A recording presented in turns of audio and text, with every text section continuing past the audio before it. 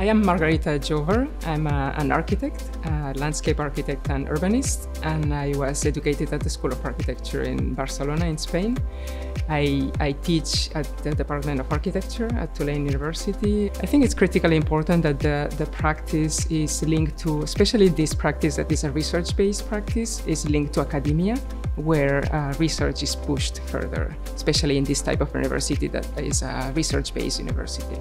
Teaching at Tulane is to work with really bright students, really prepared and ambitious students that want to make a difference in terms of climate change and social inequality. So it's a joy to teach students that have this big willingness and the capacity to grow fast. We are in a city like New Orleans that has a lot of challenges and ambitious university that is very much embedded into the culture.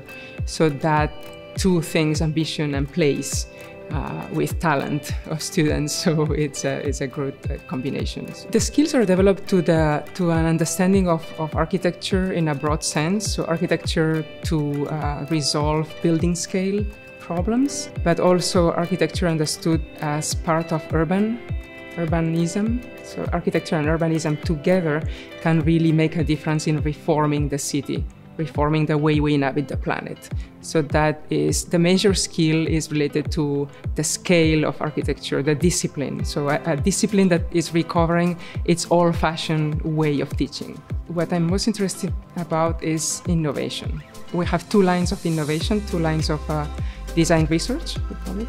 So one is cities and rivers, and the other is cities and infrastructures. So cities and rivers are, we ask students to design public spaces and urban spaces that are floodable. So cities and rivers and floods can cohabit together.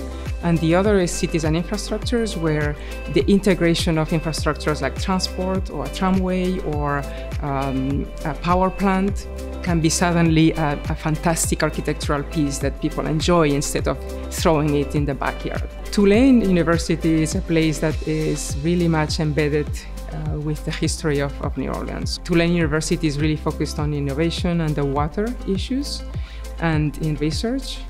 So those two things are really attractive for students who want to make a difference in the way we inhabit our cities. It's a city that values friendship, that values societal, cultural values that are outside monetization of everything.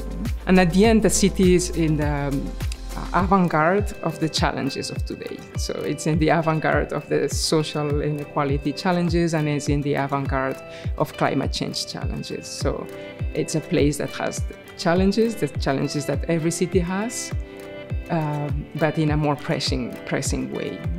The energy of students is a joy to see their growth, because they are capable of growing really fast in terms of design skills. Not only design skills, but intellectually questioning the way we inhabit the planet. They are willing to change and to reform. So that is a joy to be part of that ambition.